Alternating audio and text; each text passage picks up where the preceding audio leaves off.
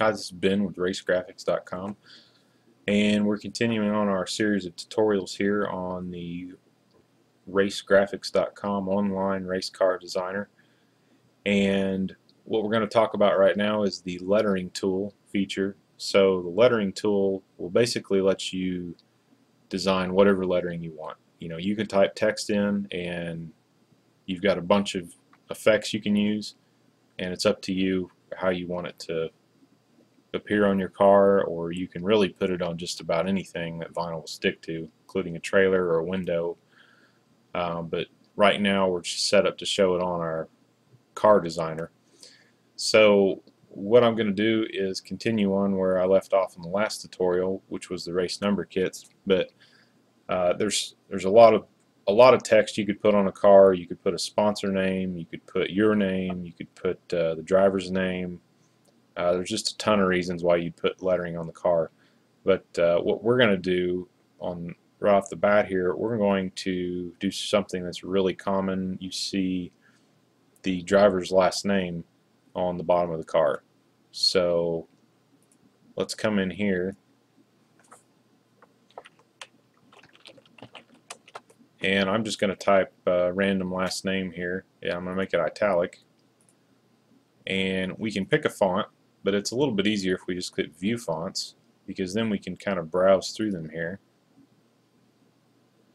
And I kind of like this Astera font. That's pretty cool. Looks like a fast font. So we'll click that, and pretty self-explanatory here. You know, you can pick the color you want. The difference is on this tool versus our number kit tool is our number kit tool is all printed. Everything is printed on there. You know, you might see chrome on the number kit tool. The chrome is a printed chrome though. It is not a flashy, shiny chrome. The glitter holographic vinyl, it's printed. The carbon fiber, it's printed. Everything's printed on one layer of vinyl and then laminated, just like we print a full race wrap. Now the advantage to that is it's simpler to produce, it's quicker to produce, we can charge less, and it's easier to install because it's on air release vinyl. Now when you're in this tool, you can see this drop down will be different.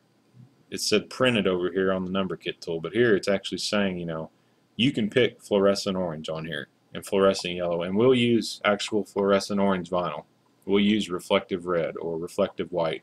So that restriction has been lifted on this tool, and we'll figure it up, you know, whatever the price is, and we'll make it like that. We'll lay up the layers if we need to, but we'd rather print it. If we can print it and do it in one layer, we will. So if you pick green and you come in here and you pick an outline of black, we're going to print that. That won't be a layered cut vinyl decal. It will be a printed decal in one layer, and there's nothing wrong with that. That's really the superior way to do it. It's going to be easier for you to install. So I would like to show a neat feature here. I want to uncheck rounded corners. Not all fonts you can do this. And I also want to click the inner bevel effect. The inner bevel adds this neat shadowing effect to the graphic. And when you do that, that means it has to be printed, because you can't put that effect on a cut vinyl film.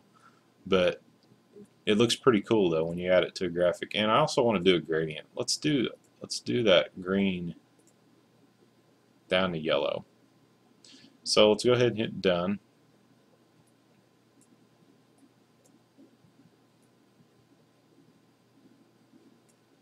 And we'll put the name right there at the bottom and hit done. And let's go to the right side, and we'll click in and hit design library and done, and we'll just add it to the other side same way, and we'll click done. So just like that, we added the text. That was real easy. So we'll go to the top, and we can do the same thing. We can come up here and we can hit design library, and we'll click it. And it's a little bit too big. We'll just scale it down.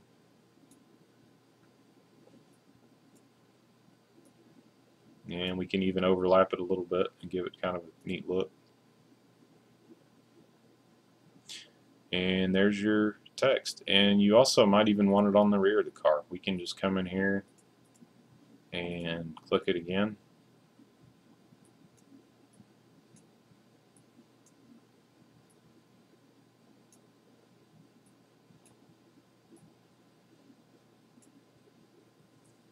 And what you might want to do, you might want to make it fill the whole width. And you can see it. It's not really stretching, it's staying proportional. Well, that's a feature we haven't added in here yet, where you can stretch it and unlock the proportion. So what you'd have to do is hit edit and uncheck maintain proportion, and let's make it about 4 inches tall, and let's hit done. So now it's stretched it up and it fits in here a little bit better. So then we'll hit done.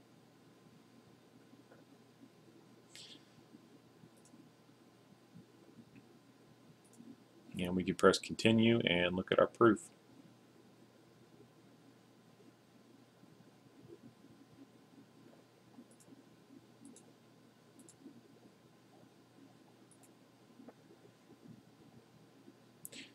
And like I've said on all the videos, you need to check your sizes.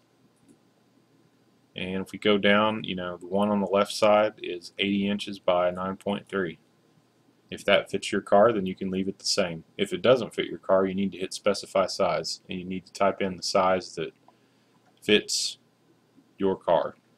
And because that's exactly what will produce, the size shown right here.